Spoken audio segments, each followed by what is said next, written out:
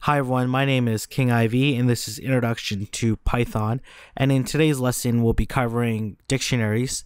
So dictionaries are actually a very similar concept to an actual dictionary, physical dictionary, in the sense that there's a value and it's tied to a key. So if I were to open the dictionary and I want to find the definition of speakers, speakers would be the key, and then the definition of speakers would be the values.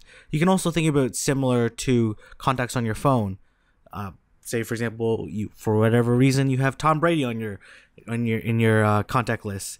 If you were to do the value Tom Brady, it would may return you the email, his email address, his phone number, etc., etc. So let's go ahead and get started. It's a really useful technique and pretty simple to do. So let's start with phone book.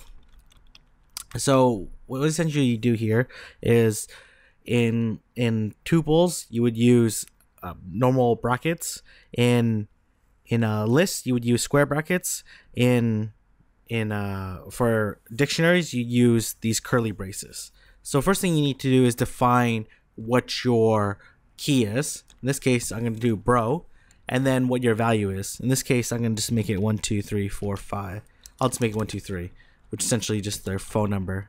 Not really, obviously it's a fake number, but you get the concept. So I'm gonna do sis, and then I'm gonna do mom. And then you just separate these pairs by commas. Nope. So then if I print phone book, for example, you're gonna see it right there. So if I want, for example, to look up phone book, and I want to look up what is my bro's number, and then you'll see here it'll return the bro's number, which is really useful.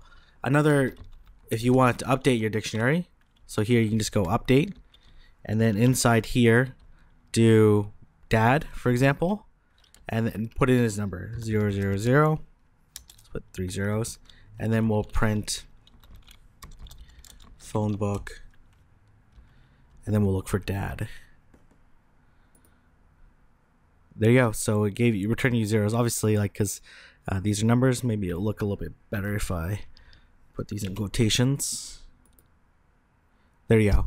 So return the value. So you can see how simple and easy it is to build out dictionaries and to leverage it. And obviously you can integrate it with other functions and features, but this is a good way of approaching it. If you have any questions or comments, feel free to leave it in the comment section below. If you thought this video was helpful, feel free to give it a thumbs up, and don't forget to subscribe, and I look forward to speaking to you next time. Thank you.